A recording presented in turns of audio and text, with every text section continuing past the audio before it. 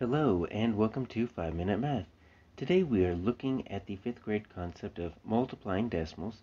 This is standard 5.3E in the great state of Texas, and we are using item number 7 of the 2018 released STAAR test.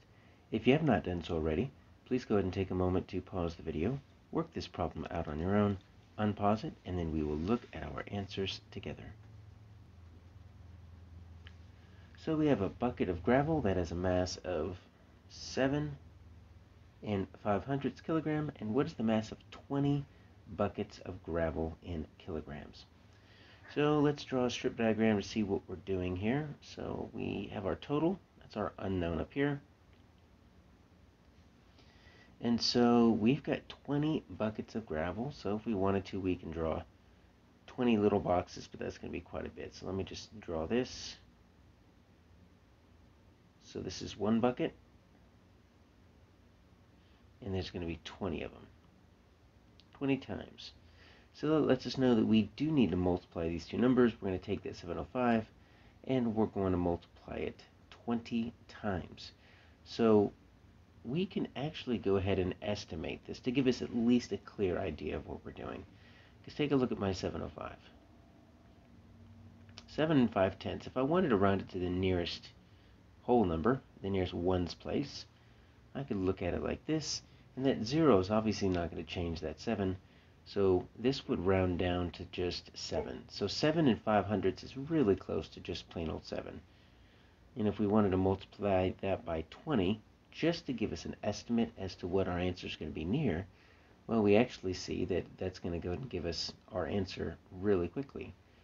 So take a look at this. We can multiply by our multiples of 10, 100, or 1,000 trick. So when we see that 20 has got a 0 at the end, what we're going to do is we're just going to multiply the non-zero numbers. So 7 times 2, that's going to make 14. And then we add the 0 back in, and that's the trick we learned about multiplying by multiples of 10, 100, or 1,000. So it looks like my answer is 140 as my estimate. And so that makes me think D is probably my answer. That's the only one that's even close. B is kind of close. A's got the right digits, but is not at the right decimal point. It's 14.1 rather than 141. So let's do the actual multiplication to double check. 7 and 5/10, 5/100, excuse me, multiplying by 20. Now, when we multiply by decimals, here's the trick. We ignore the decimal, at least while we're multiplying. Pretend like it's not there. So we're just going to pretend it's a 3/2 multiplication, 705 times 20. We'll bring that decimal back in once we get to our product. So this first row is easy. That's going to be 0, 0, 0. Multiplying by zeros is easy. So now we're going to put a 0 in the tens place. Now we're going to do the actual multiplication with this 2. So 2 times 5 is 10. So we're going to carry that. 2 times 0 is 0. Add that 1 back in is 1. And then 2 times 7, there's your 14. So when we add this up, it looks like we have a really, really large answer of 14,100. But now we bring our decimal back in.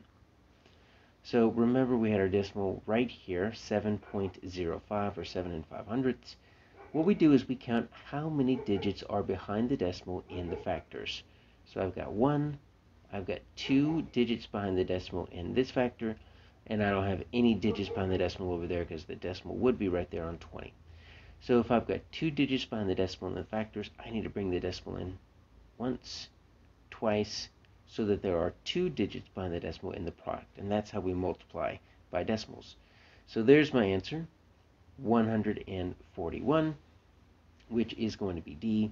And that does make sense, because if I wanted to break this apart, right, if I wanted to do 20 times 7.05, if I wanted to kind of break this apart, we know that my 7 times 20 is 140.